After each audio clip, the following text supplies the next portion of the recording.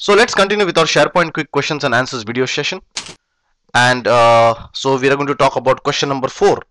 What is the use of SQL Server in SharePoint and use of virtual path provider? In one of the previous session, we had said that SharePoint also uses SQL Server. We had said that SharePoint uses IIS as well as SQL Server.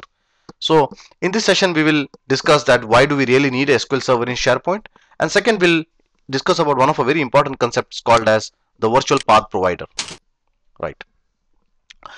Now, when we talk about any site, there are two kinds of data for a site. One is the configuration data, which is basically used by all the sites. It's more of a standard data which is shared across site, and the another one is the content data, which is particular to a site. So, for example, a payroll will have some kind of personalized information or some kind of data which is only related to payroll, while the recruitment site can also have some kind of data which is only related to him. So these kind of data which is related to the site, or it's more personalized for that site, or is more specific to that site, is called as a content database. In this sense, there are two databases which are created over and overall. One is the configuration database, which is common for all the sites, and the another one is a content database. We will see in the further coming session that what basically these two of this database store.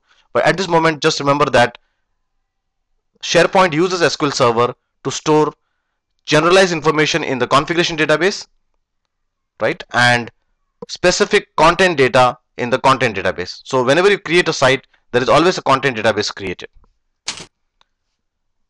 There is one more important concept which SharePoint has, and that is the virtual path provider. We had also discussed that basically one of the questions which must be coming into your mind is that what is SQL Server doing in SharePoint? Okay, understood that there is a content database which basically stores specific informations, and then there is this general database which or the customized database which stores more of a generic information.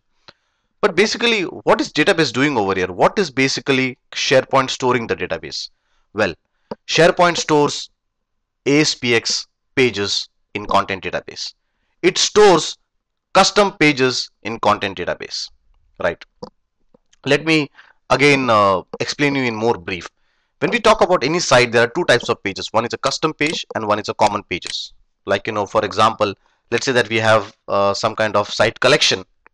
We can have forgot password.aspx, probably settings.aspx, such kind of common pages which can be used by any of the site in the site collection. So these are common pages, and common pages basically lie in file systems. In the sense, it lies like a normal ASPX page in IIS file system, right? While custom pages are stored in SQL Server in a content database, that is in the SQL Server content database. So now anyone, if he requests a page, depending on that it's a custom page or it's a normal page or it's a common page, it fetches from the content database or it fetches from the virtual directory database. When I say who fetches is, I mean to say virtual provider. The virtual provider is nothing but your HTTP handlers and HTTP modules, which we discussed in the previous session.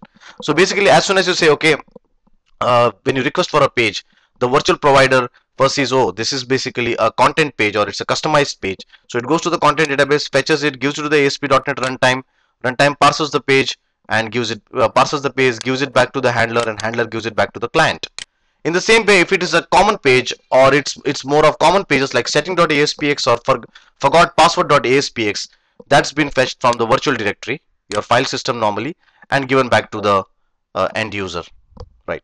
So in this way, we can say that when you talk about custom pages, they are stored in content database. When you talk about generalized pages which are not customized across site, are stored in virtual directory. We will see in the coming sessions that why basically SharePoint has architected in this way, where it stores the pages in the database. Because one of the thinking which must be coming in your mind is that if you store these kind of data, the pages code data, into databases and you parse it, won't it be inefficient? Won't it tomorrow when we actually try to scale the site, will not it create a problem? So we'll answer all this question in the coming session. In this session, as we wanted to just focus on that, what is SQL Server doing in SharePoint, and what is a virtual provider. So basically, virtual provider is nothing but your HTTP handlers and HTTP modules, which basically determines how the data can be fetched. Which files can be fetched from which source. Means it's from the content or it's from the virtual directory. While SQL Server basically is used to store the ASPX pages, or we can say customize ASPX pages.